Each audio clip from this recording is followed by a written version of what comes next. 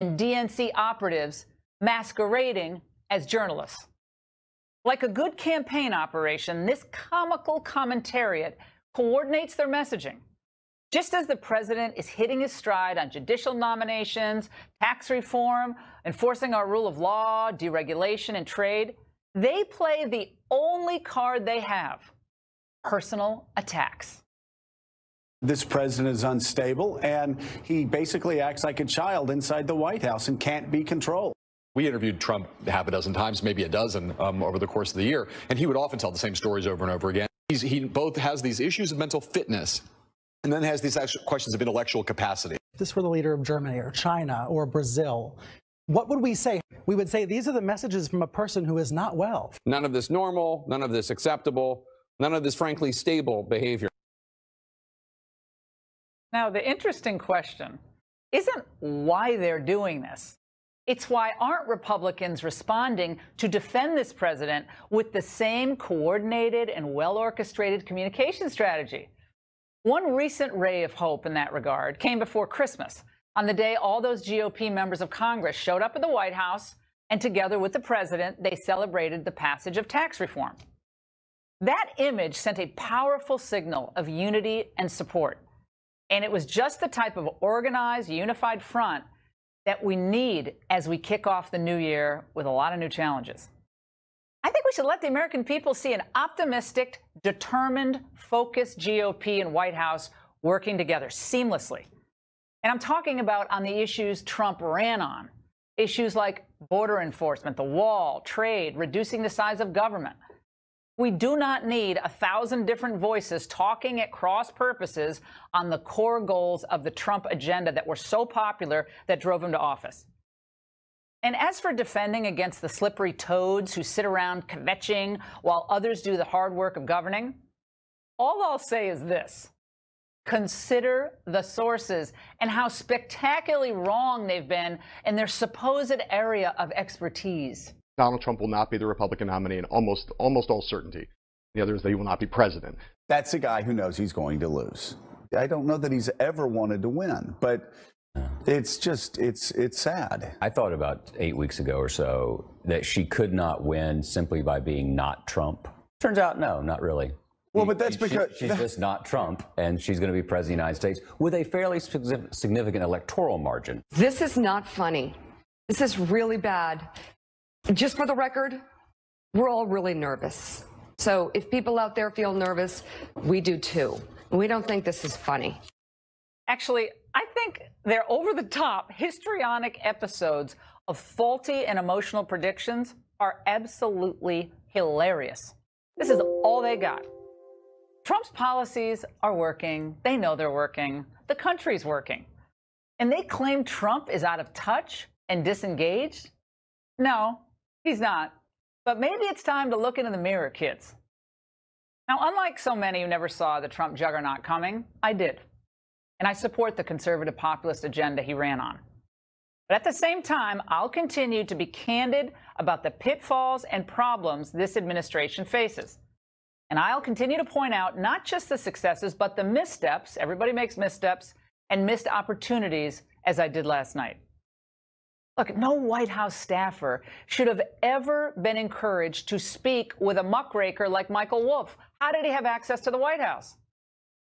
Think about this guy. His book is replete with errors and unsubstantiated rumors, bad or no sourcing, and it contains lines that people may or may not have said. Hey, but don't take my word for it. Former Obama auto czar Steve Ratner wrote in a tweet, Bannon may well have said all that stuff, but let's remember that Wolff is an unprincipled writer of fiction. And Maggie Haberman of the New York Times offered this insight. He creates a narrative that is notionally true, the conceptually true. The details are often wrong, and I can see several places in the book that are wrong. He gets basic details wrong. He has a history of telling people they're off the record and then disregarding that. Right now. Wait a second. And Wolff is the man, and the work that he put in this book is what the left has pinned all their hopes and dreams on for taking down Trump? Good luck with that. This is nothing but a left-wing la-la land stuff. Wolf is a type of author who traffics in broad generalities and poisonous, unsubstantiated facts. Mr. President, your political instincts are terrific. Remember, spitballs off a battleship. That means you're the battleship. Keep your eye on the prize. The prize is the American people. Wolf's lurid tall tales and embellished quotes are not going to negate the election, or they're not going to stop your progress on behalf of the American people. In fact, Gallup, remember this, reported this week that at the end of December, the president's approval rating was up to its highest level in 6 months. President Trump has had a really good year, all things considered, and he's poised to have an even better 2018. That means the country's going to have a better year. In fact, the president seems to have all the fire. And the only fury I see is coming from the media, who hate to cover it. And that's the angle. And joining me now with reaction from Orlando is Roger Stone, a political consultant and former Trump campaign advisor. Roger, it is great to see you. I compiled that montage for you, my team did, because I know you love to be reminded of all the wit and wisdom and prognostication skills of the commentariat that routinely question the president's mental fitness, his stability, and so forth. Give us a sense of what you believe is really going on with someone like a Scarborough, who used to be a Republican congressman. Well, the first thing to understand here is that all of this means that the Russian collusion delusion has failed. The Democrats and their handmaidens in the media, having been able to produce no evidence whatsoever of real Russian collusion to assist in the election of Donald Trump, have now switched to Plan B. Plan B is, oh, Donald Trump's crazy. He's mentally unstable. He's nuts. No, not at all. He has his eccentricities. So did Harry Truman. So did Theodore Roosevelt. So did Andrew Jackson. In the case of a guy like Joe Scarborough, this is just bitter jealousy. The entire time Joe Scarborough was in the House of Representatives, he told his aides and his successor in Congress that he would someday be president.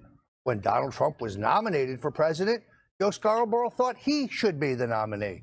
When President Trump chose Vice President Pence for vice president, Joe Scarborough thought he should be vice president. That's hilarious. And now, that didn't stop Joe and Mika from brown-nosing around Mar-a-Lago. In fact, we now know it was Mika who recommended Dina Habib Powell for the Deputy National Security Director in the Trump administration. But at the same time, they have turned on him out of bitterness. This is the establishment's next narrative. It is a precursor for a 25th Amendment argument against the president. To remove the president. It's really pathetic. They want him Indeed. out. And I've said from day one, Roger, the first they thought I wasn't going to win. They thought Billy Bush and McCain attacks and Khazir Khan and all that stuff. They kept predicting his political demise. And now they're going with this Wolf narrative that bolsters their old narrative that the man is unhinged. I want to play something that he said on the Today Show this morning with Savannah Guthrie. Again, this is Michael Wolff, who wrote this lurid book. Let's watch.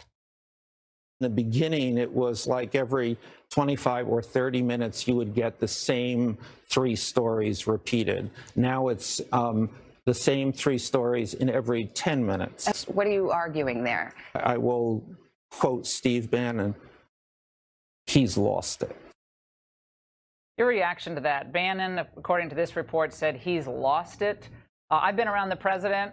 I repeat things. I give speeches. I say the same anecdotes. But repeating things and do people have a stopwatch, Roger, in there? This is just ridiculous. No, look, unfortunately, I wanted to give Steve Bannon the benefit of the doubt, particularly given Mr. Wolf's long history as a fabricator and a fictional writer. But unfortunately, I think the facts are in. You might chalk this up to animus if it had happened after Steve Bannon left the White House, but we learned that he was saying these things while he was on the White House payroll, and he owed his loyalty to Donald Trump.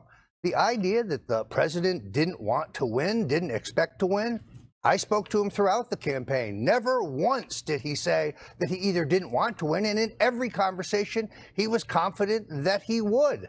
So I chalk the entire thing up to your typical inside the Beltway maelstrom, where a political operative who the voters have never heard of and don't care about are trying to whip up a narrative that is their plan B. The Trump presidency is unstable because the president is nuts. Look, in Lyndon Johnson, we had a president who actually conducted White House meetings while sitting on the toilet defecating.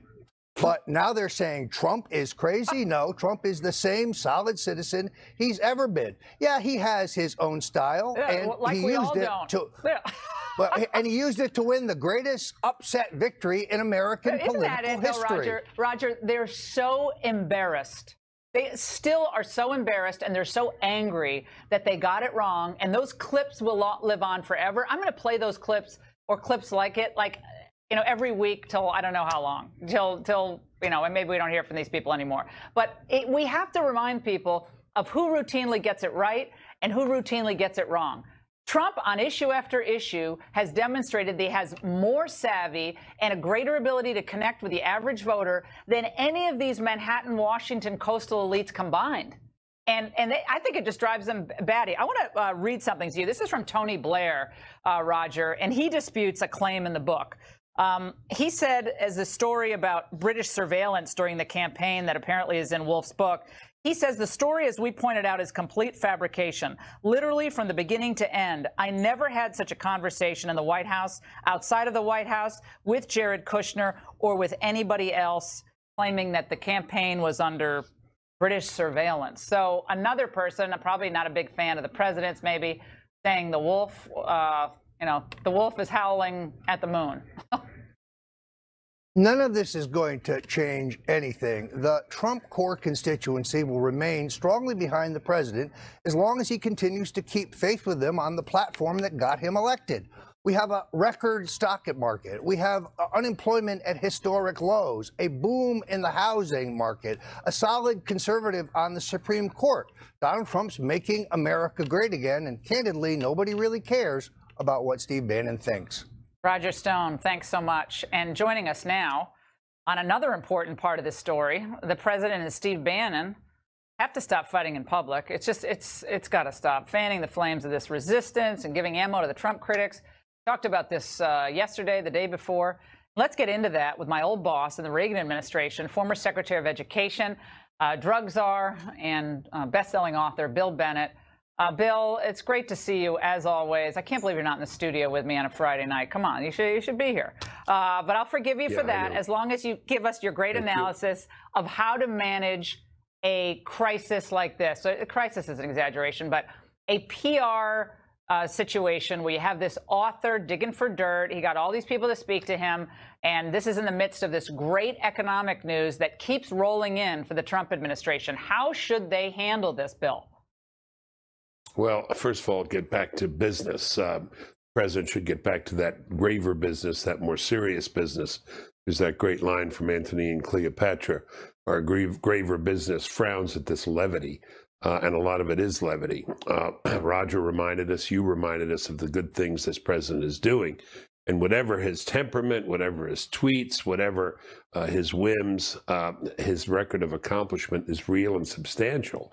But let's not fall into the trap of saying this stuff makes no difference. It does make some difference. It's everywhere. It's in the vents. It's in the air. It's everywhere. Now, you're right about the approval ratings going up, but you got to keep this stuff under wraps. And the way you keep it under wraps is by sticking to your agenda. The agenda of the left is a given. It's a constant, Laura. They're not going to stop. It's like the rain in Seattle. But what can you do to prevent it, to blunt it? Who the heck let Michael Wolff into the White House and gave him this kind of access? The president said yesterday in a tweet, right, shortly after I made that point on the show, I think maybe he was watching, maybe he wasn't, but he made this point. He said, look, I never gave him an interview. He wasn't given, access, essentially, I'm paraphrasing. But he was given access. He talked to, because I've talked to the staffers who talked to him. And I understand he was given access. I don't know who greenlit it, but that was not a smart decision. I don't know why in God's green earth you would ever trust Michael Wolff to do a book. Ron Kessler's doing a book, but I'd probably be pretty fair because he's written Fair Books in the past, he was given access to staffers as well. His book's coming out in April.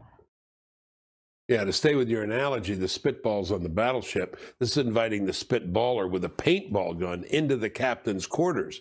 And that's not what you want to do. Second, end the fight with Bannon. Cease, desist, over. Start talking about the things that matter. I'm glad for the retreat this weekend at Camp David with the Republican leaders come out and say something.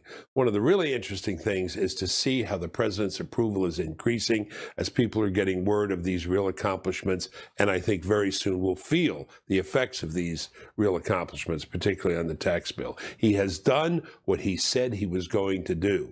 And none of these idiosyncrasies of the president, and some of them are fine, some of them are not, hamper those very real accomplishments. Why Sloppy Steve? The hashtag Sloppy Steve. I mean, he's not running against Bannon. It's not a primary, where Bannon's on stage with him. You get a little Marco and low energy, Jeb and all that. But Sloppy Steve, I mean, that to me, that's not helpful.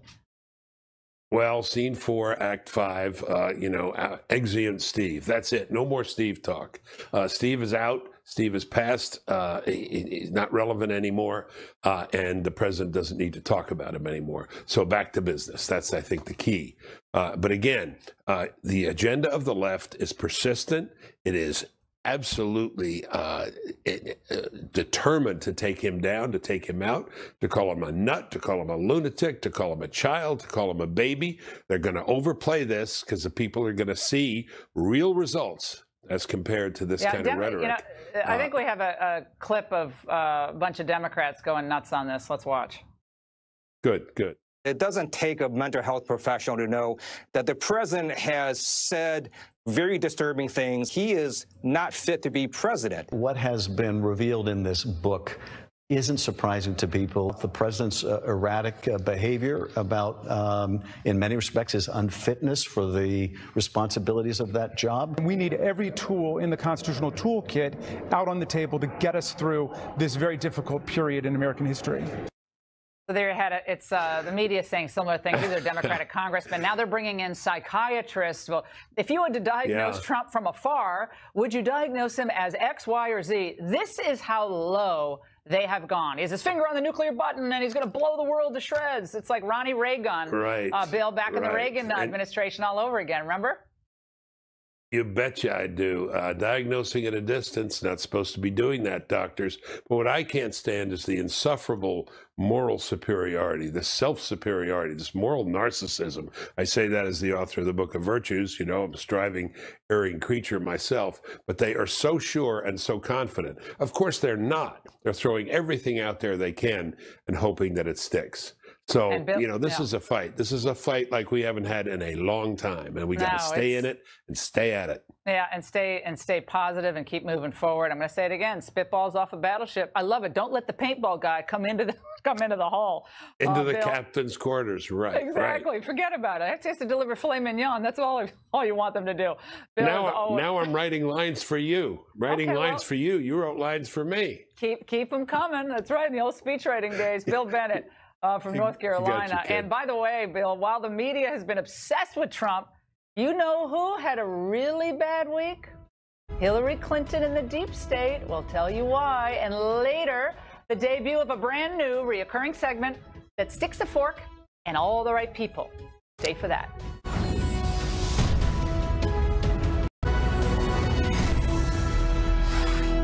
I know the left wants us to focus on that Michael Wolff book and all its bombshells, those critical pieces of information that the president chows down on burgers, and he asked for 3 TVs in his bedroom. Ooh. But there's real news to cover, and here it is. The Justice Department began a new investigation into classified material on Hillary Clinton's private email server when she was Secretary of State. The FBI launched a new investigation into whether the Clinton Foundation ran a pay-to-play operation. That's a separate investigation. And now Senators Grassley and Graham, it's a trifecta, just referred Christopher Steele, the author of that phony Trump dossier, to the Justice Department for perhaps criminal investigation. Joining us to discuss those real developments from Capitol Hill, Congressman Jim Jordan. And he's not wearing a jacket. You promised that you were going to wear a jacket on the show the next time you forgot. came. I'm sorry. I'm sorry. I'm buying you a new blazer. I'm buying one for you. Yeah, New Year's particularly gift. the start of the new year. I should have done that. Happy New Year to you. Happy New Year. I love teasing you. You know that. And of course, of the House Oversight and Judiciary Committees. Congressman, let's talk about whether this is a real critical turn for the Attorney General. You came out with an op-ed that you wrote a few days ago. We'll get into that. But this is now a new development. It's not Fusion GPS. This goes right to the heart of the Clinton corruption at the State Department and at the email server. Which of those investigations is more important in your view? They're all important, and they should have happened a long time ago. I think this is a turning point, and I think a lot of credit goes to Chairman Nunes and the push that he's been having, and frankly, a bunch of us. I mean, we've talked about Attorney General Sessions doing his job over there. I think we're maybe turning a corner here, as you point out, getting to the bottom of these important questions that the American people want answers to. So do you now take back what you wrote in your editorial with Congressman Meadows, that it might be good for Jeff Sessions to move on, given the fact that these leaks keep happening? In the Mueller investigation, we've seen more leaks happen over the last few weeks, critical pieces of information coming out of that investigation. No, there's no sense that it's a Trump person leaking that stuff. That's got to be coming out of DOJ. Yeah, right, exactly. I think there are four key things. Stop the leaks, give us the documents, answer our questions. I asked Attorney General Sessions, I asked him in the witness, when he was witness in the Judiciary Committee, I asked him, I said, look, did you pay Christopher Steele? Did you pay the author of the dossier, the person that Senator Grassley and Senator Graham are talking about today? Did the FBI pay him at the same time the Clinton campaign was paying him? And we need a second special counsel. Even Lindsey Graham and a host of members are calling for that second special counsel to examine all this. So those are the four key points. If there's movement on those, fine. That's what I hope happens. But if there's not, then there should be a new attorney general. That's what we said in our piece. I like Jeff Sessions. I want him to do his job. And if he's going to do that, and as you point out, I think we turned a corner this week on the fact that they're telling us they're not going to give us the documents and access to important witnesses. How significant is Lindsey Graham, of course, a former Judge Advocate General, lawyer for the JAG Corps, and Grassley coming out and asking the Justice Department to look into the possibility of a criminal investigation into Mr. Steele, who's the one who helped generate and shepherd through this fake dossier that could very well have led to the opening of this entire investigation and the FISA warrant and all the rest. Exactly right. I want to see what they wrote. I want to see what comes of this. But I think it's important, the fact that they're actually wanting to maybe have a criminal referral for this guy who was the author of the dossier, who was being paid by the Clinton campaign. It's reported that he was being reimbursed by the FBI at the same time. We don't know if that's true, but if it is, I think that's problematic, certainly. So I think this is critical, as are a host of questions. I mean, think about it. Why did the Justice Department release some of the text messages? Why did they release any at all? Normally they say ongoing investigation. We're not going to release any information, make any information public. But they gave us 375 of these Peter Strzok, Lisa Page text messages. Why only 375? Where's the other 96%? Where's the other 9600? The others, though, Congressman, might be related to, where they're having a romantic dinner. I mean, I guess we don't need to know about that, right? Because it was his paramour at the time. Why did they release any of them? And if so, why did they pick the 375? When do we see the others? Why did Lisa Page leave the Mueller team 2 weeks before the FBI knew about the text messages, knew what was contained in these? That's interesting, I think. So there's a host of questions we need to get the answers to. That's what I want to accomplish. The Clinton Foundation spokesperson came out, Nick Merrill, communications director, came out and said, let's call this what it is, a sham. This is a philanthropy that does life-changing work, which Republicans have tried to turn into a political football. And at the same time, we had Philippe Reines, who is a former aide to Hillary Clinton at the State Department, and we had him on last night. He basically said the same thing. He said Republicans are trying to distract from their own troubles by ginning up investigations into old, settled matters. Laura, I wish there was 1/10 of the intensity to get answers to all the things we have learned in the last 8 weeks relative to Clinton and how the investigation was handled and the Russian issue. 1/10 of the intensity on all of those as there is on the Mueller special counsel investigation from the left, because to date, not one bit of evidence shows the Trump campaign coordinated with Russians to influence the election. But we know, just as sure as you and I are talking, We know today that the Clinton campaign paid the law firm, who paid Fusion, who paid Chris Steele, who paid Russians to do what? Influence the election. And we know that Peter Strzok, the guy who ran the Clinton investigation, interviewed her, interviewed Mills, interviewed Abedin, changed the exoneration letter, had these text messages with Lisa Page where he said we need an insurance policy to make sure that we don't run the risk that Donald Trump gets elected by the American people. So I just wish 1/10 of the intensity they have for Special Counsel Mueller's investigation, 1/10 of that was applied to getting the answers to all the questions that arise from that fact pattern. Well, Adam Schiff, Congressman Adam Schiff, who a lot of people think is leaking information out of those closed-door sessions of the committee. He says that you all are blocking his ability to bring back witnesses like Don Jr. he wants to bring back and others to get to the bottom of, I guess, the potential obstruction you know what? Charge against the president, even though the president really can't be charged with You know what, obstruction. Laura? I would be happy. They can interview all the witnesses they want, however many times they want, whatever sequence they want, if we would just be able to interview Lisa Page, Peter Strzok, Bruce Orr, his wife Nellie Orr, Jim Baker. Why was Jim Baker, the general counsel of the FBI, reassigned just 2 weeks ago? Why did that happen? I want to know the answer to that. I want to get the documents so I can prepare. Well, you guys then are I want in to charge, depose them. Then I want to depose them, and then I want to bring them on the witness stand under oath, answering questions in front of the American people. It seems like contempt of Congress the threat of contempt of Congress has started to get some balls rolling over there. So, exactly. So that's good work. Congressman, thank you so much for joining us. And up next, by the way, the president may keep his biggest campaign promise of all. And Hollywood is a problem. How to celebrate what is its worst year ever at the Golden Globes. I can hardly wait. Malkin weighs in on both. Stay there.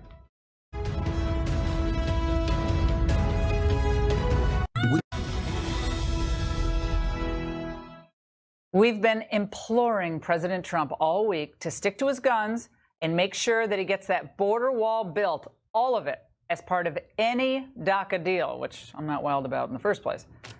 Now the president is asking Congress for $18 billion for new and replacement barriers and other deterrents that would cover nearly half of the southern border. But is that really enough to fulfill his campaign promise? Is that the wall that everybody thought about? For answers, we turn to conservative columnist Michelle Malkin, who's in Colorado Springs. She joins us now. Michelle, build the wall and make Mexico pay for it. Now, we're seeing some prototypes of the wall, and some of them look really imposing and great. But when I start hearing about sensors and towers and roads, I mean, towers and roads you do need, but sensors and see-through walls and virtual walls, that doesn't thrill me, I have to say. What's your thought?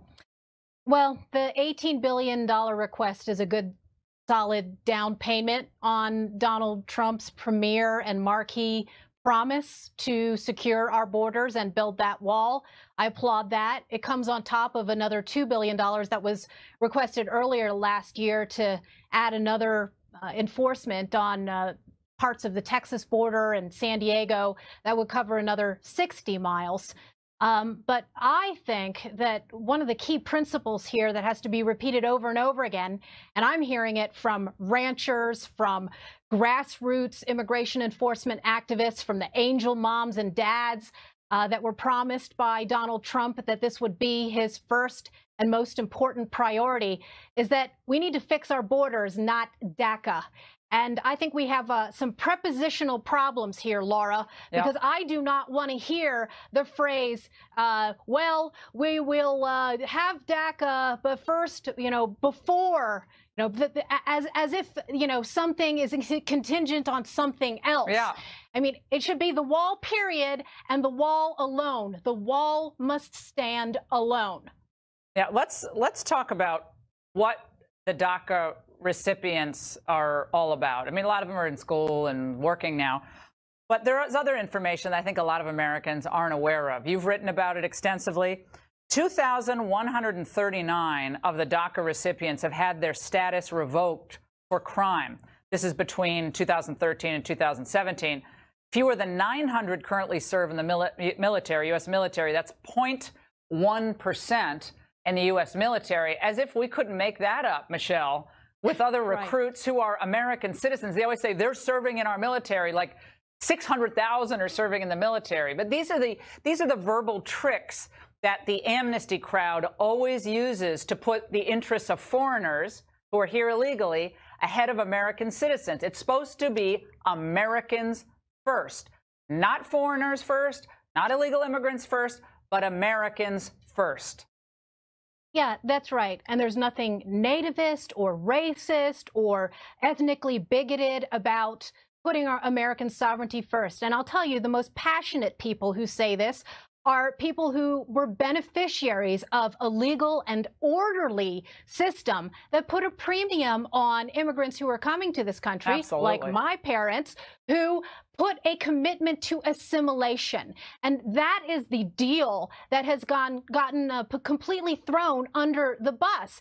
Why is it that we have so many politicians on both sides of the aisle, Laura, and you and I have talked and reported tirelessly on this for upwards of 2 decades now? Why is it that we have politicians who think it is such an urgent priority to put 800,000 illegal aliens and their families above all of these working class Americans and also law-abiding naturalized citizens? And we all know they're all going to just come in and vote Republican, right? They're a bunch of Adam Smith Republicans. Come on. They're just dog-eared copies of the Federalist Papers on their bedside table. I mean, come on. It's a demographic time bomb for the GOP unless this thing is done right. And I'm concerned, frankly. And I hope the president, I know he watches. He has to stick to his guns.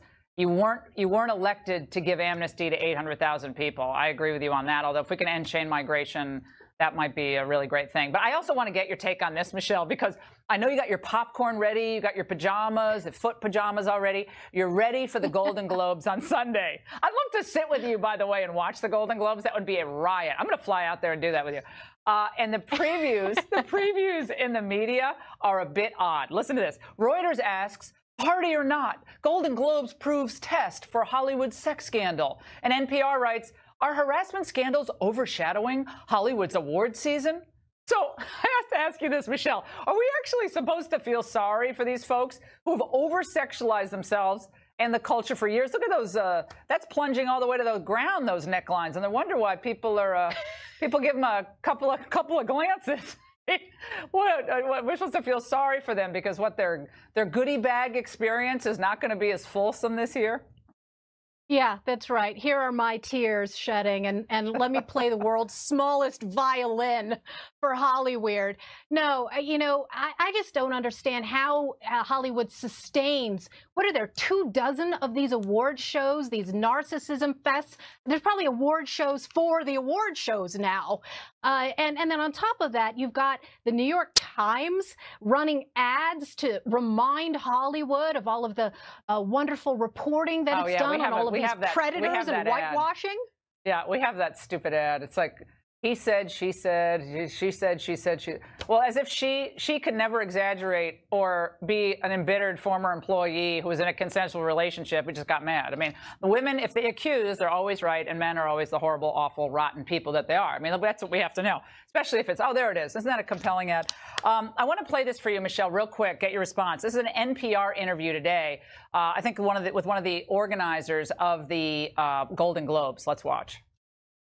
How do you expect this story of sexual harassment and assault to figure into nominations this year? Well, I'm going to take it back to Donald Trump. I think a lot of the fuel for this movement is the fact that he has been accused of misconduct and he's still sitting there in the White House.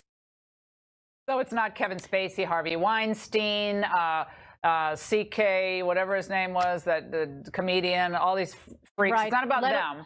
Yeah, it's about Trump. And let alone the half dozen people at NPR on which this woman was appearing who've also been suspended or fired because of sexual harassment. At some point, it has to be the responsibility of all of these liberal women, whether it's Meryl Streep or all of the liberal co-hosts at NPR and PBS, who are responsible for allowing all of these predators and perverts to walk among them and work among them while they were pointing the fingers at Republicans and conservatives. No, Look in the mirror, dears. Michelle, we're almost out of time, but the absolute best anecdote is when Meryl Streep, trying to shift blame away from her own, complicity with the Weinstein, is that she said that Dustin Hoffman slapped her too hard in 1979 in Kramer versus Kramer in a scene. That's how pathetic this has become. By the way, I love that movie. It's a great movie. Hey, Michelle, I wish I could watch the Golden Globes with you this weekend, but we got to do one of those things together and film it because our commentary throughout would be absolutely hysterical.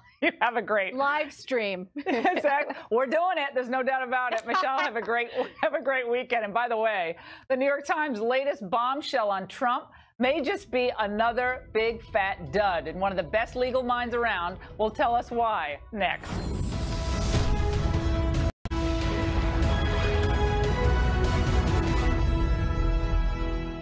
Now that the Russia collusion story is falling apart, the New York Times is pushing even harder on accusations that President Trump obstructed justice by firing former FBI Director James Comey. CNN and MSNBC were obsessed with this Times' latest bombshell that Trump asked the White House counsel, Don McGahn, to try to convince Attorney General Sessions to not recuse himself from the Russia investigation. But what did that story actually tell us? Here with the answers, George Washington University law professor and constitutional expert, an old friend, Jonathan Turley. First time you're on the show. Great to see you. Congratulations on the show, belatedly. It's great to see you. So what about this Times report that Trump didn't want Sessions to recuse himself? I wouldn't wanted Sessions to recuse him either if I were president. Well, no president does. Actually, I was one of the early voices saying that Sessions should recuse himself. And I actually think it was better for the president for him to recuse himself. I don't, but go ahead. Because if Sessions hadn't, no matter what happened in the investigation, people would be questioning its outcome. I don't see a crime here. I never have. Yeah. And I think that the best thing for the president is to remove all of these shadows and to say, go ahead, investigate it. Let's get to the conclusion. Now, McGahn's involvement is problematic. White House counsel urged by the president, talk to Sessions. Tell him there's no need to recuse himself. Well, timing is everything here. If the report is correct and McGahn was aware that Sessions had decided to recuse himself, then it's pretty problematic for him to go and try to convince him not to. Once you have someone who has made that conflicts determination, if it was his view that he was considering But is that McGahn obstructing justice or the president? I don't think this is obstructing. This is not obstructing justice. But these are bright because lines. The president, you don't think the president can obstruct justice, do you? No, I do think the president You do. So you disagree with Dershowitz on this? I try not to, but I do think that the president can obstruct justice. Okay, let's watch what he said just a few days ago. I think if Congress ever were to charge him with obstruction of justice for exercising his constitutional authority under Article 2, we'd have a constitutional crisis. It's a month ago, but a few days a month, we're in a blur. Holidays, holiday food coma. So it would be a constitutional crisis. I'm afraid I have to disagree with Alan on this. There's lots of things that people can do constitutionally or legally, but they can do them for the wrong reason, for unlawful reasons. And so I think that a president could be charged with obstruction of justice. Now, whether it be a strong case, well, but he's in charge of the law enforcement of the whole country. So isn't it in his discretion whether to fire Comey, not fire Comey, whether it's to encourage someone? Like, you don't need to recuse yourself or not recuse himself. He's the head of the entire branch of government. He can fire any of these people, even as his White House counsel's office concluded that, even though they didn't tell him that. They were worried he was going to fire Comey. Well, I think that's what makes this a difficult case to make, but I don't think there's any bar on making the case. There's lots of people that have discretionary authority that use it inappropriately, use it illegally. Can you be charged for that? Yes. Yeah, but they're not the president or the titular head of the entire executive branch. But that's the difference here. But I think that the problem here is not that President Trump couldn't be charged with it. The problem is that President Trump had ample reason to fire Comey. His timing was pretty bad, but he had ample reason to do so.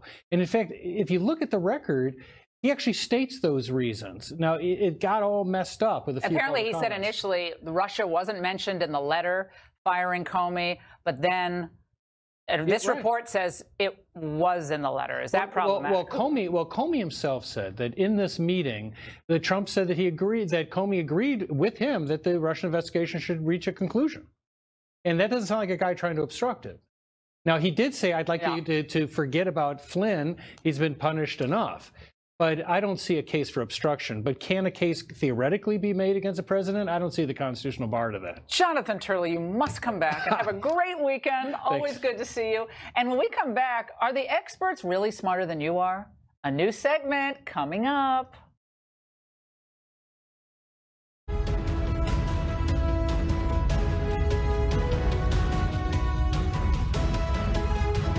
Megan's. Okay, you ready? A new segment where we'll regularly feature the good, the bad, and the truly ugly from those geniuses who are paid to know more about all the complicated stuff than the rest of you. You know, they call them the experts. Tonight, sowing fear and pessimism about President Donald Trump's approach to fiscal matters. On the night Trump was elected, Nobel Prize-winning economist and New York Times columnist Paul Krugman wrote, "It really does look like President Donald Trump, and the markets are plunging. If the question is when markets will recover, a first-pass answer is never." Krugman also said, "We are very probably looking at a global recession with no end in sight." Andrew Ross Sorkin of the Times predicted the stock market would, quote, fall precipitously. Just weeks after the president took office, Matthew Barkoff of Carlson Capital in Dallas, he was out there warning Trump might trigger, quote, a global depression. The Bank of England and several prominent economists also issued their own dire warnings. Yet, 2017 was the best year for the global economy since 2010. Unemployment in the U.S. has plunged to 4.1%, and Wall Street hit another record high today. It's an astonishing 62 times it did that last year. And last night, the Washington Post tried to cover for all those horrible predictions by arguing in part that the global markets are just ignoring Trump. Wait a second. You gotta be kidding me. As the Post points out, the U.S. accounts for 1/4 of the world's $80 trillion economy. If Trump had truly been that wrecking ball that all the experts predicted, there would have been a seismic shock in all of the global marketplace. And if you're wondering how Krugman won a Nobel, well, just remember, so did President Obama and Al Gore and Yasser Arafat. We'll be right back.